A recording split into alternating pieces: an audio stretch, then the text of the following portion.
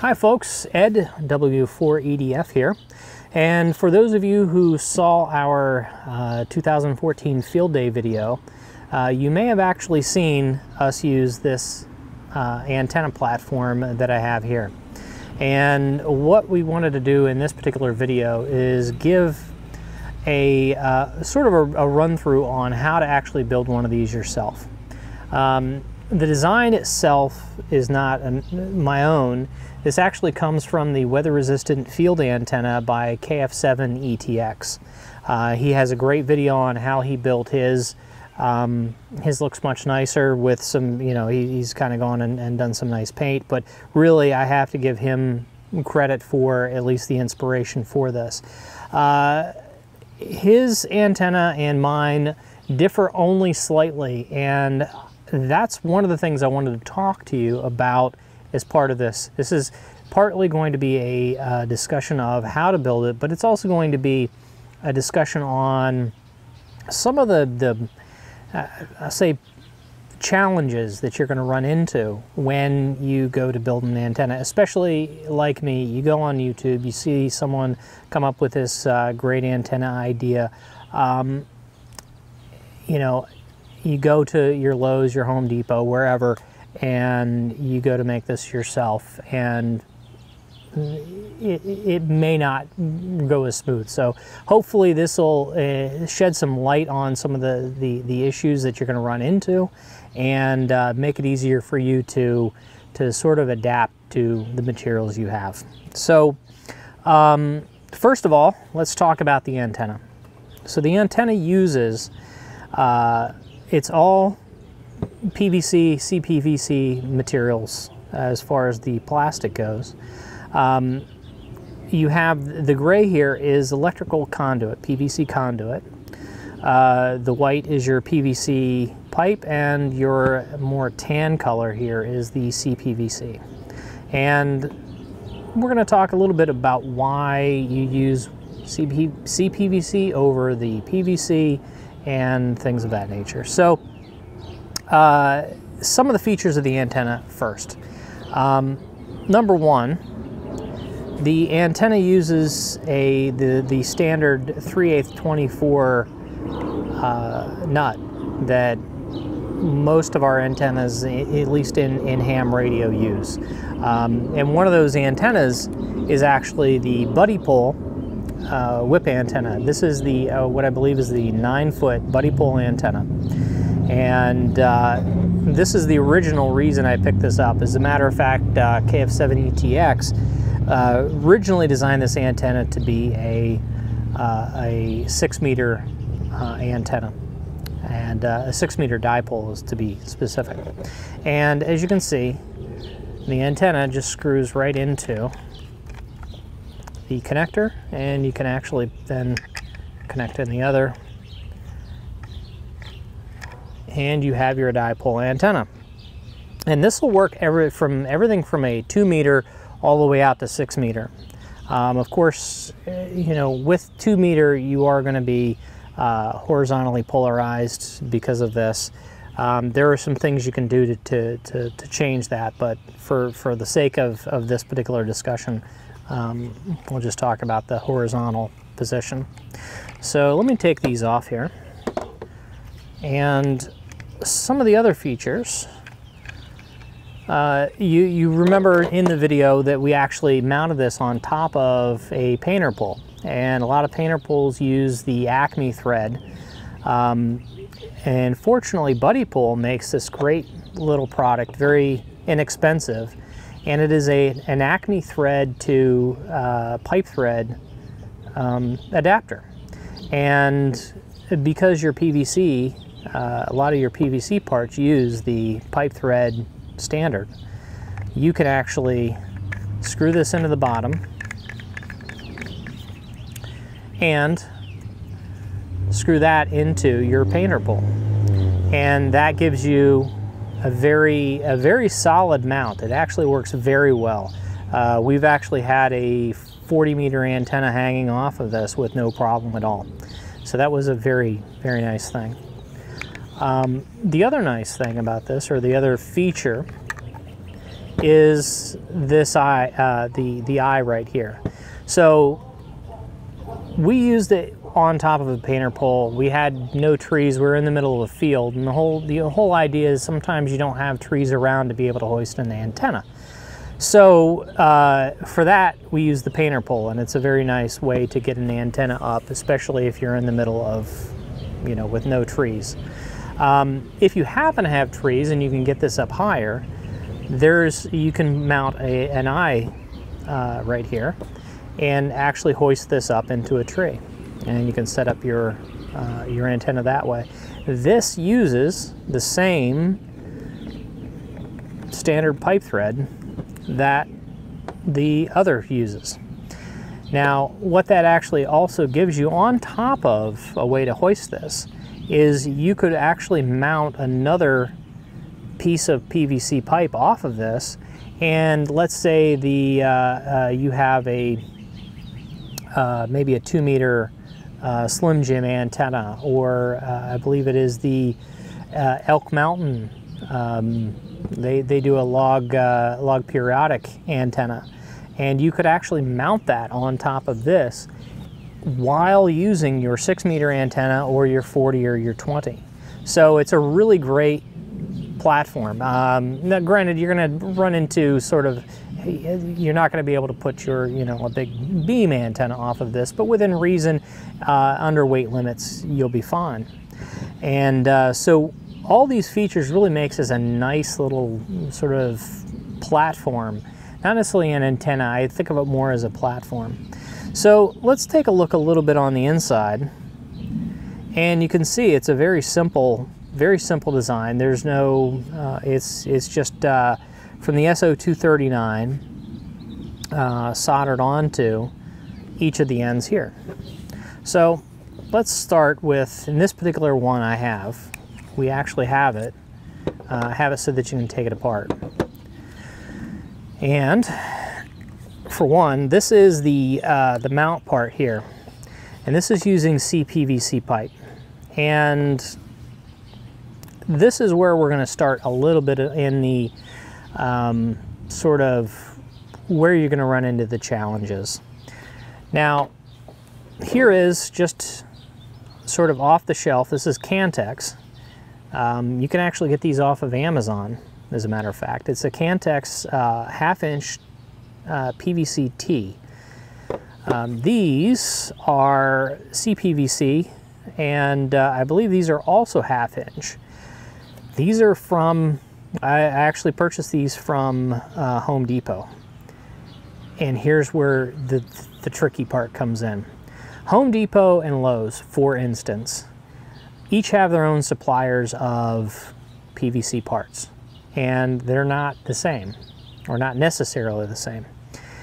And each of the suppliers makes their part to a particular specification. Now, the actual part that a plumber would use is actually all to a specification. Your pipe thread, your 1/2-inch CPVC, all this is to the specification. But where it's more important to us as hams, as we build antennas with it, is it's the outside of this particular piece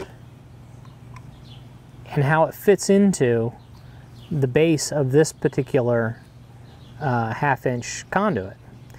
The piece from Lowe's pops in there and it's loose. The piece from Home Depot pops in and it's nice and tight. Did you notice I took this apart? None of this was actually glued together.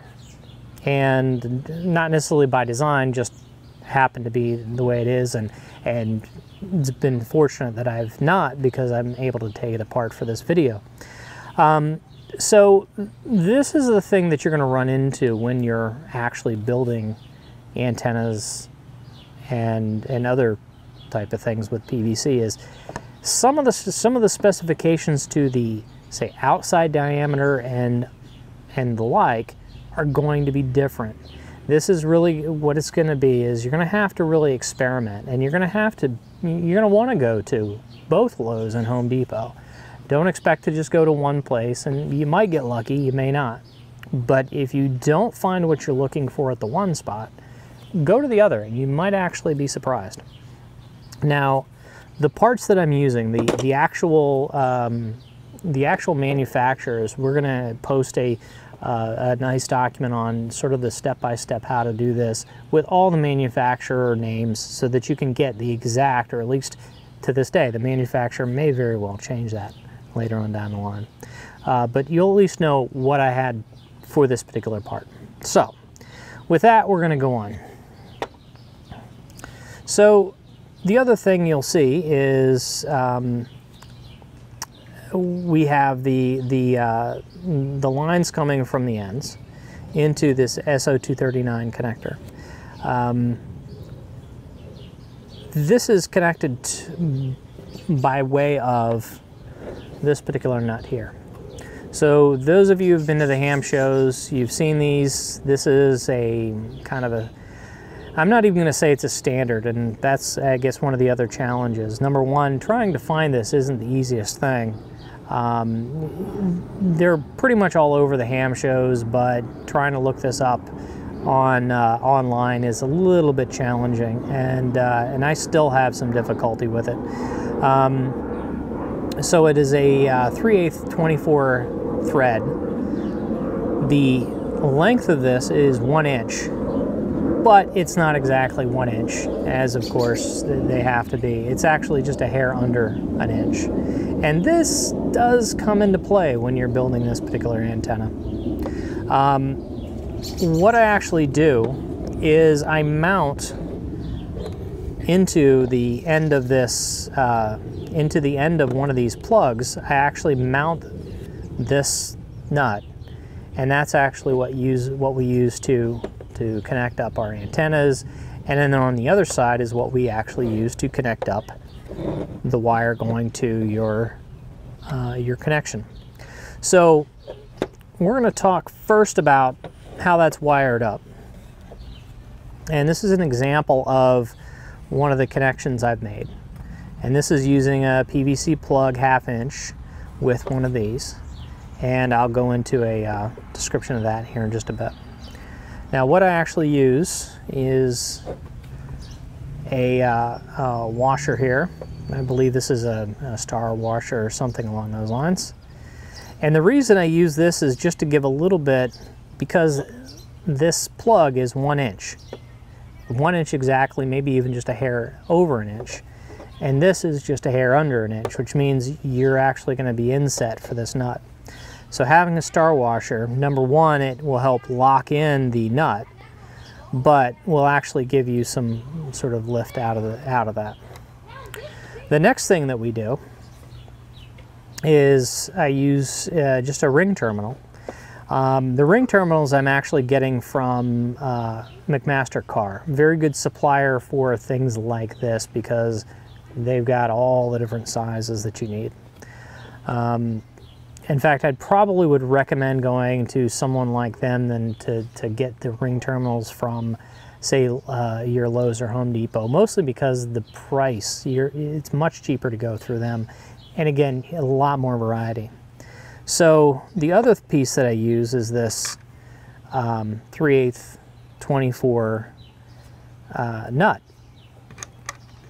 And, or not nut, it's a screw. And this will actually go in like so. And that's actually how I connect from the feed point inside, the wire coming up to where the antenna connects up. You can actually use a round head nut, and that's another option. I use this. I liked this because it had the knurl, and it was easier to get a pair of needle nose inside, because the problem is when you're working with something like this, it's kind of small in there, and it's very difficult to get an Allen wrench and have enough play to be able to move the Allen wrench around. And I just used a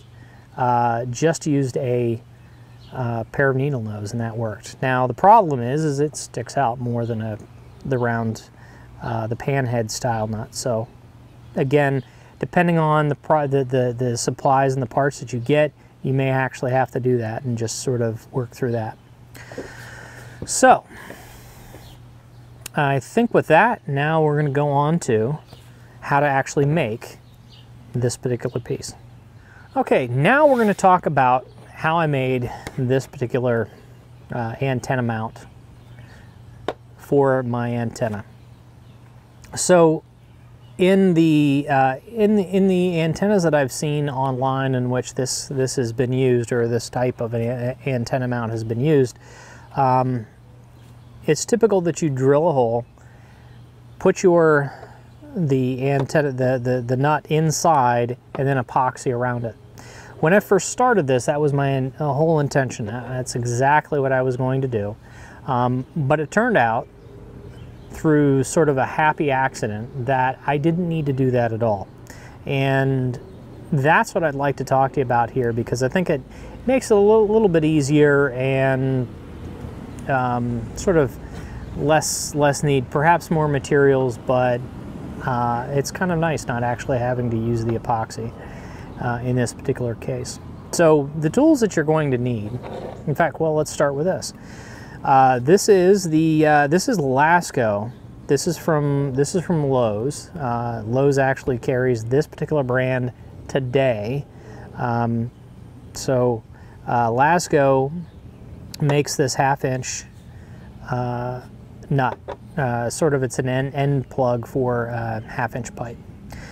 And again, we're also going to use the 3/8 24 nut that I got. This is a 1 inch, and like I said, it is just a hair under, about maybe a 32nd under 1 inch. I have actually seen an 1.5 inch, and in a new version of this, I actually might use it because it's going to stick out a little bit more, offering up some new options. So the tools that we're going to use is a 5/8 inch countersink bit. This particular style of countersink bit, now there's a lot of different countersinks, but this particular style is sort of the one that worked well for me in this particular case.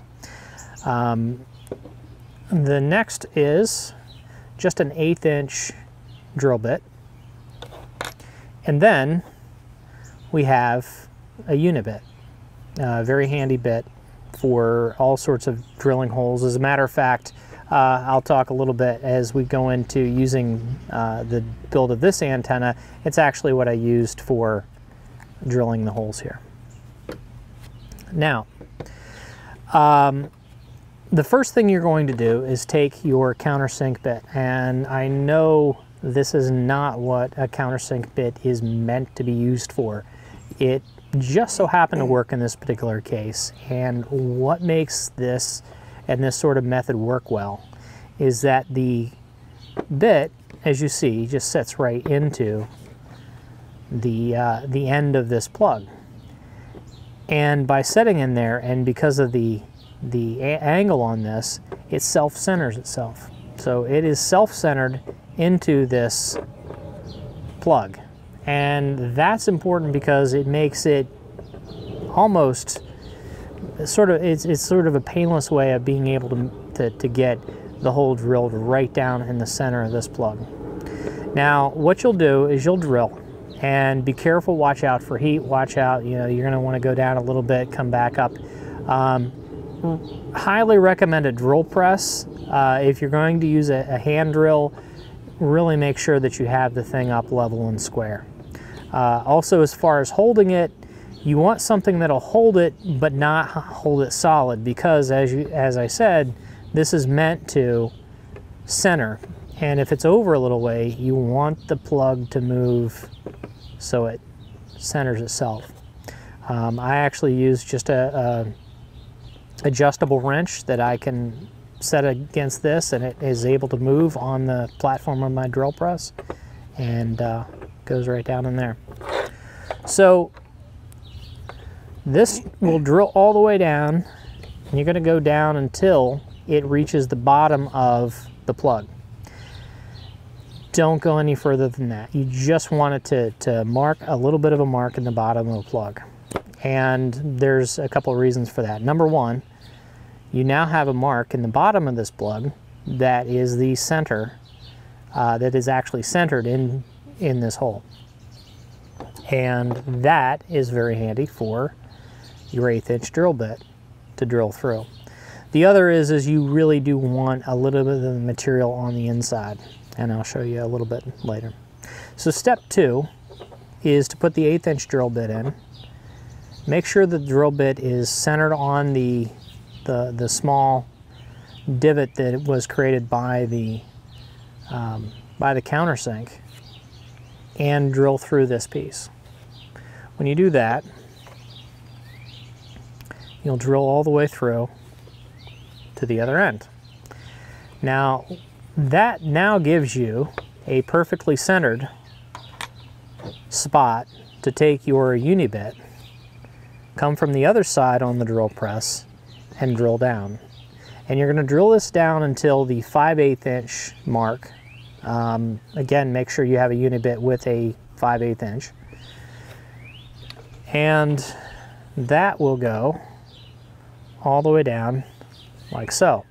Now actually take it down, if you're familiar with the uni-bit, each of the step has a bit of almost like a chamfer angle between each step, and actually let it go just a little bit into that chamfer angle, which again gives a bit of a chamfer, which helps later on down the line when you're connecting up the antennas. It just sort of opens up a little bit, but not too much. So now what you have is this great little piece here with a bit of a ledge that is left of the material that did not get actually drilled out by the unibit. And that's the beauty of the unibit, is because it's at this angle, it actually leaves a lot of that material. And that material is where the next step is actually going to come into play. So now that we have this drilled out with a unibit, one of the things you can do is you just clean up the edges here and here. You're going to have a little bit of kind of material along. I use just a straight razor blade here. Probably not the safest, so certainly don't follow what I do, but you can actually use this to take off that material there. And so we'll just do that quick. As well as on the other side, there's some of the writing from the stamped in information. The other thing that you can do is take a piece of sandpaper, and on the nut end here is actually sand it down. Now remember, we said this is like an inch high. The nut that we're using is a little bit less, and you can really see that difference right here. You could actually sand this down a little bit more, so it doesn't hurt to just do this. It smooths it up, it makes it look good, and also if you're going to paint it, it gives a good surface for that. So, all right. So now we've got this cleaned up enough. We want to make sure that this doesn't have any raised edges, because this will eventually slide into your conduit here. You could actually put a bit of a chamfer on this edge, just like that. So, all right. So now the next part is that we're going to pressure fit this nut into here. Now, I've actually tried doing this both ways. I've tried doing it this way in hopes that the material that I push in, it would push the material out. But what I found is that it's very difficult to get the nut to push in straight, and it tends to go in at an angle. So in order, really, the easiest way to do this is to bring it in from the top. I use a bench vise in this particular case, but for this example, I'm actually going to use a C-clamp. And you use some sacrificial pieces of wood here, and that's really to keep from marring up your the PVC as well as the nut. And let's get this set up for the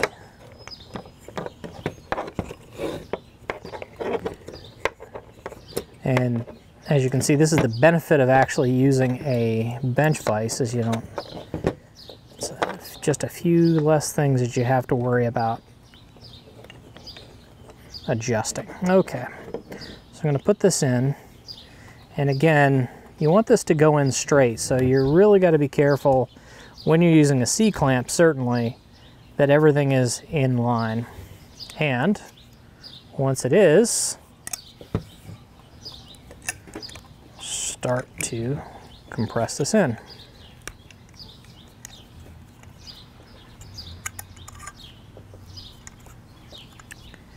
Now, right up until it comes to the end, and we're all done. Now the nut is in there. You'll notice some PVC bits kind of coming out. You can just flick those out. And that's it. That is in there nice and tight. It's not going to come out. It screwing into an antenna here. That is as secure as you can get. In fact, we'll even push it in here, and there's absolutely no wobble whatsoever. And I've not even pushed this in all the way. Okay. So now we've got the nut in here. In this particular case, you'll actually see that from the outside where you're going to be putting the antenna, connecting your antenna, it is a little inset. You can push this out a little ways by taking, say, this particular nut. We can push this in here, and using our clamp,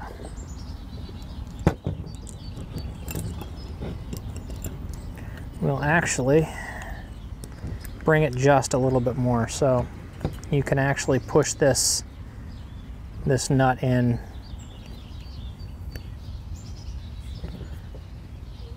just a little bit more. So that evened it up a little bit.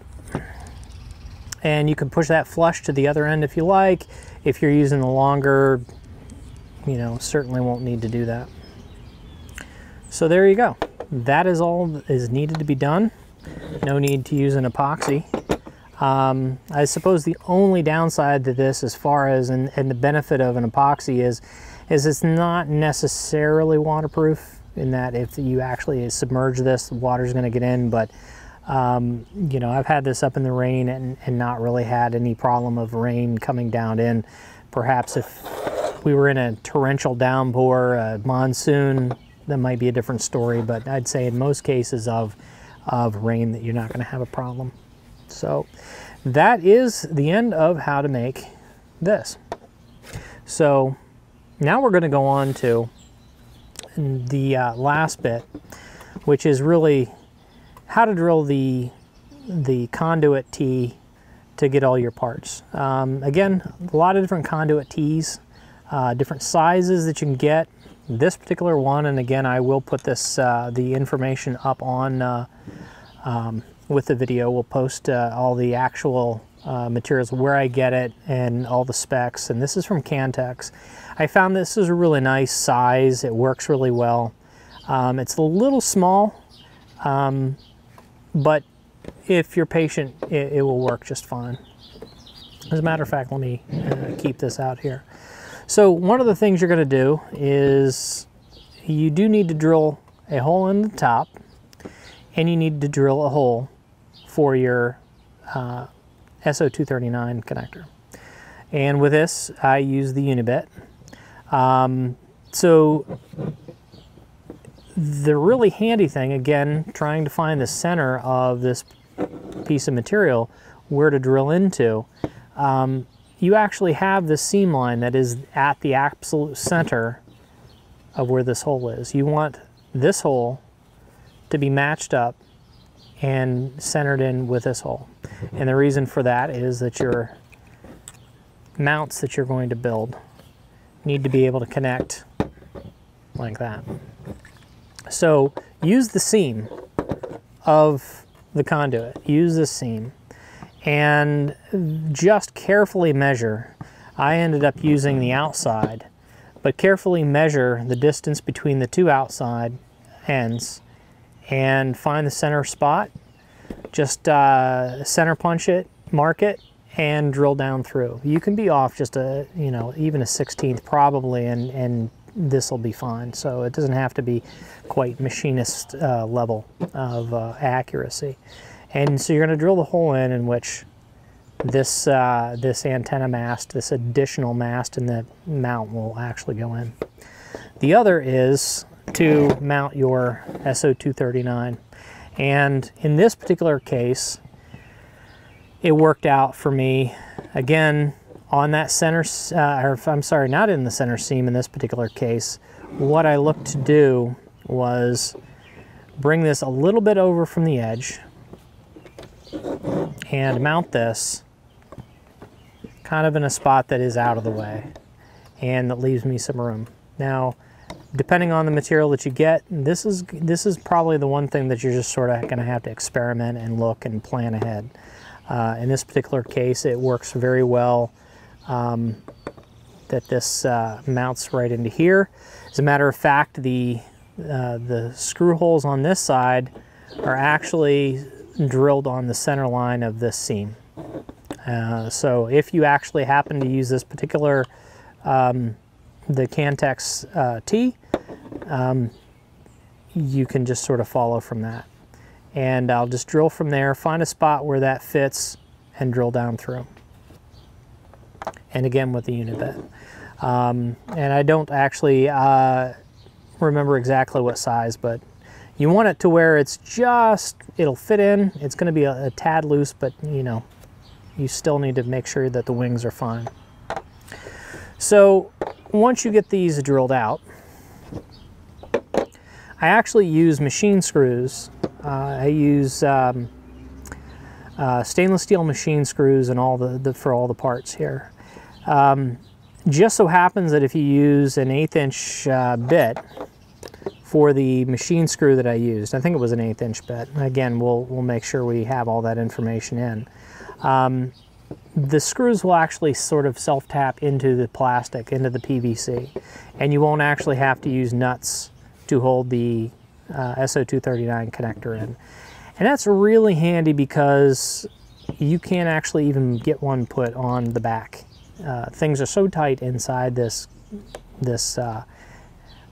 enclosure that it's just not going to work out. So you're actually going to make sure that whatever the screws that you end up using, make sure that you use a bit that is just small enough that they'll self-tap into the plastic. The only place that I actually did use a nut was for connecting the one antenna connection here. And that was more or less, that was just because the SO239 really doesn't have a way to solder conveniently to this, sort of to the outside, to the ground part of this. So it worked better to just use a nut, and as well as some lock washers and things of that nature. So that pretty much wraps up sort of the construction. Again, we'll actually have a better kind of step, not really step by step, but we'll have all the information that you need and some photos of the various parts so that you can actually walk through and hopefully will be successful at trying to build one of these yourself. Another thing that you can do, another great thing about this antenna setup is that, and in our field day, I didn't actually use the 6-meter antennas. What I did do was I took some antenna wire here. In fact, this isn't even antenna wire. This actually, I'm a big fan of using, and for better or worse, of marine grade stranded wire for my antennas. I like the flexibility of it. It's just a nice wire. It's also, you know, I know where to get it around here. Let's see, this particular is a 16 gauge wire that I use. It's the same wire that I use on the inside of the antenna thing here. But what I did is I took the same ring terminals that I use for connecting on the inside, and I attached those to the end of this wire. This allows me to take a nut now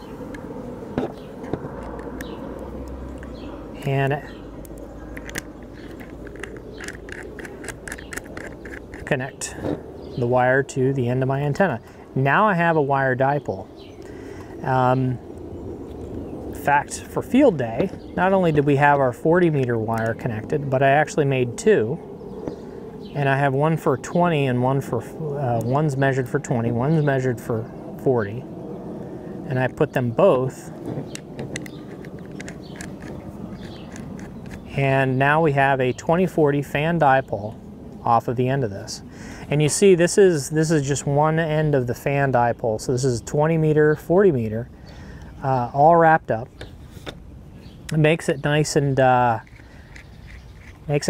compact. As you can see with this and another set of the wire, it will fit in a go kit, any of that kind of stuff. Very, very compact, easy way to get this out to the field. Very useful. So, and you're not limited, of course, to 20 meter, 40 meter. You can make any length of these. You can sort of go nuts. I think with this particular nut here, you have enough you could probably do 3 to 4 antenna leads coming off of this, and you'd be fine, and you'd still be able to tighten this down. The other thing that you could do is we have those. You could then take your 6 meter, or let's say you have this set up for 20 meter, and instead of using the nut to hold your wire dipole in, you could use your whip dipole as well. So now right there I would have a 3-band antenna for 20, 40, and say 6 meter or 2 meter, whatever I decide. And that's all up in the air. So let's say I have this as a 6 meter. We're going to put our, let's see, put this in there. I could actually stand a mount that would let me put, say, a Slim Jim for a 2 meter, 70 centimeter even, off of this. Now, of course, for this antenna, you'll have to have a separate feed line going to it, but still, there's gives you some multiple possibilities for your antenna, all off of one sort of just one antenna location. So, with that, I hope that was useful. If you have any questions, please send in any questions, any comments, as always, if you like these videos, please subscribe down on the bottom there. We're going to be making more of these over the summer, and hopefully give some more as far as antennas, batteries, and the like. So thank you for your time. This is Ed again, W4EDF and 73.